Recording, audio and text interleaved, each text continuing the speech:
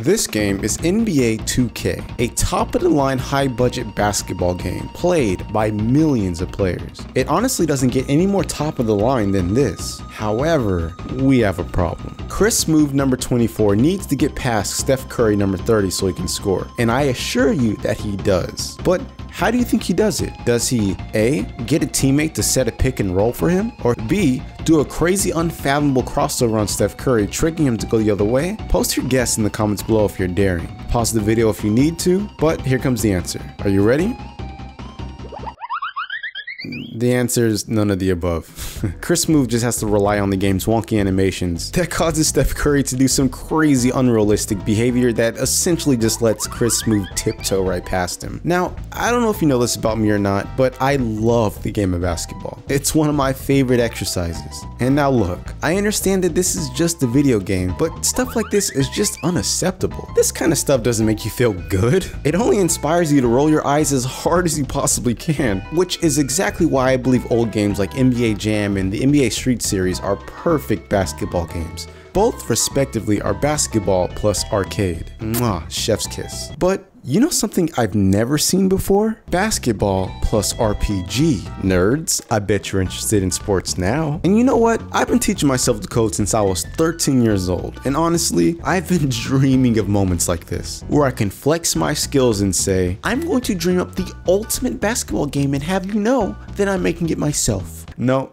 I'm not kidding. Let's get jiggy. Here's the design concept that I mocked up in Photoshop. It takes something like Fire Emblem, but adds a basketball and makes scoring the goal. Now, I tried a bunch of different genre mixing with basketball games, and strategy just seems to be the best fit. But what do I know? I might be a bit biased. I love strategy. Y'all just gotta deal with it. I'm gonna get to work now. And after a few hours of playing around, a game started to take form. But I've been playing with this engine for a bit now, and I think I have a clear idea on where I want to take this project. Check this out. So as you see here, we have the basketball court that's represented as a grid, which just makes it easier for players to understand what's going on the court and to build strategies around it. And each turn, the player will be able to choose if they want to move or shoot, do a crossover, steal. You get the point. And depending on a few variables, like the player's distance from the goal, proximity to the opponent, the character stats, and things like this, you will get a success probability for things like your chance for making a shot, for stealing the ball, etc, etc, etc. It's not a fully fleshed out idea yet, but without a doubt, it's tactical basketball. Now, I don't know about you, but this pitch just sounds fun to me. You already understand the game of basketball, maybe even like loosely, and now you're playing it in a tactics setting through a tactics lens. I think that sounds fun. So I'm gonna continue building this. I'm gonna try and make it as fun as possible, and we'll see what I can cook up, huh? Now, everything was going pretty steady, but then I came across a very interesting problem. If I'm going to use a probability system for scoring, how am I going to go about getting that scoring probability? Because if I make the shooting follow a pre-calculated path, sure, that's easy. Either the path is correct or it's not correct. But how boring is that, am I right? Alright, so I started to freak out a little bit about making the shooting deterministic, meaning that like I have control over if it goes in or not, right? But I wanted to keep it physics-based because it's fun to watch the unpredictable nature of a physics-based system just slush around before making a shot. No, for real, watch this and you be the judge.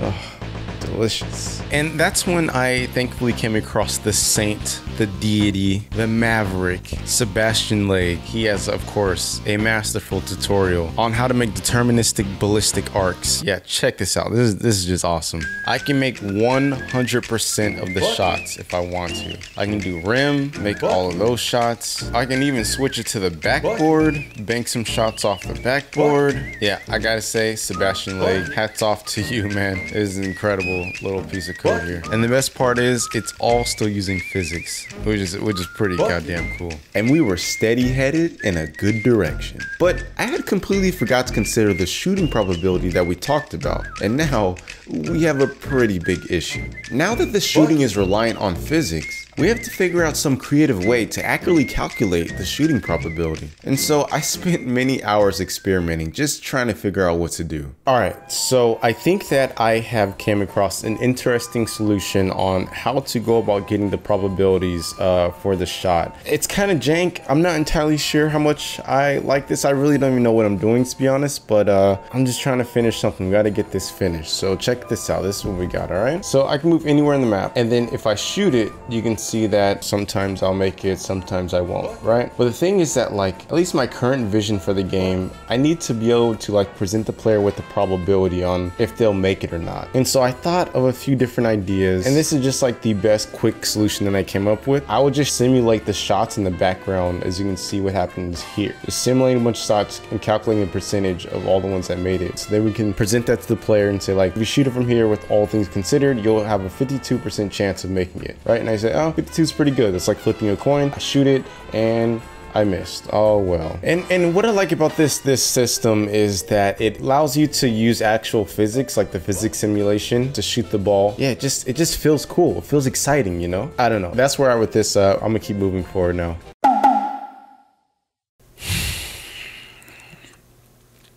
Okay, so I made a terrible mistake. All right, I'm gonna show it to you. I want you to post in the comments below if you can see what it is. Here we go.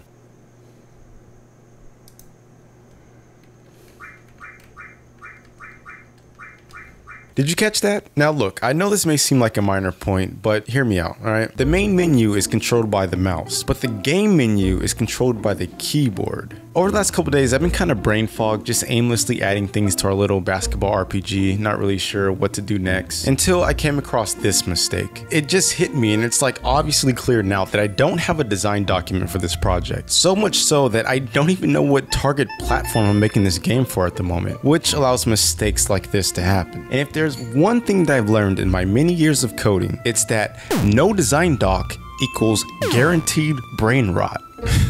So I'm gonna take a step back here and make a design document for this project.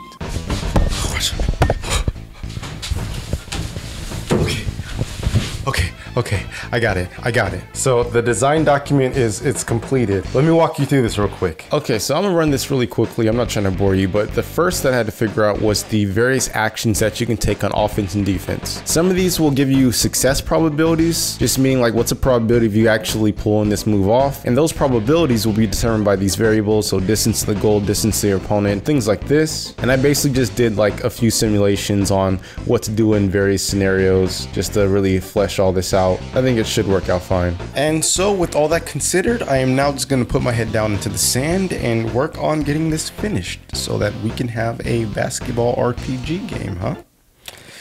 Yeah.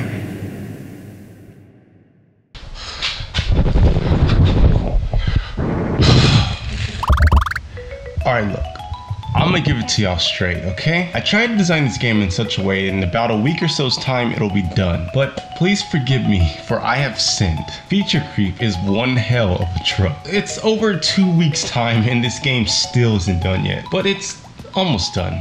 So let me update you. This project has everything that you'd expect. Graphics? Bam. Sleek UI? At least I tried. A roster full of unique characters? You're goddamn skippy. A campaign mode? Haha, yeah, I went all out on this one. And of course, gameplay?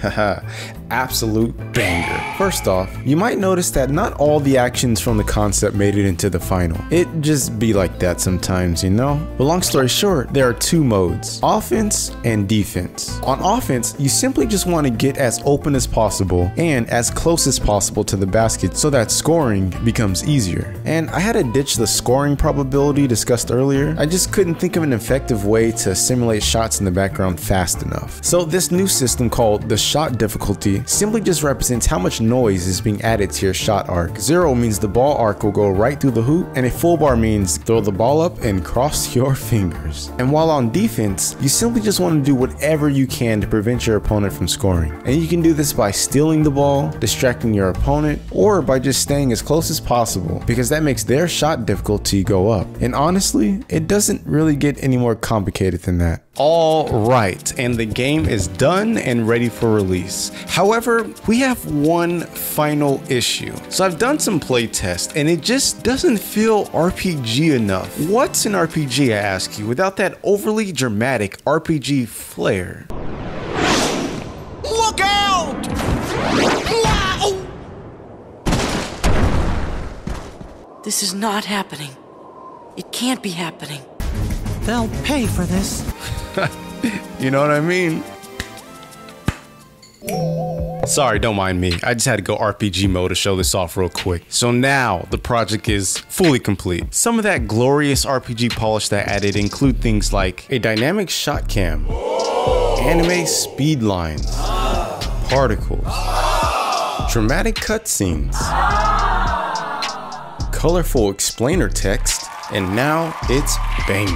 Now, my bags and baguettes, if there is one thing that I ask of you, it is to go to that link in the description and play Basketball RPG. It's available on Android, and I should have a web build up. And I'm looking to get an iPhone version up, but I just can't stand Apple economies are so annoying. But just play for a bit, enjoy yourself, because when it's all said and done, that's the reason why I made it. And if you want to buy the ad-free version to support your boy, you know I love you. Lastly, let me know what you think about this project and if we should continue it. Maybe you want me to add like online multiplayer, or maybe like a full 5 versus 5 mode, or maybe even bring Force into the picture and add some machine learning to it. Depending on your support comments, I may do a part 2. Oh, and for everyone that's asking about updates to the Coromon game that we started during the pandemic, I actually have it. Check this out. So I'm just gonna load up Coromon and show you all the new features. Oh,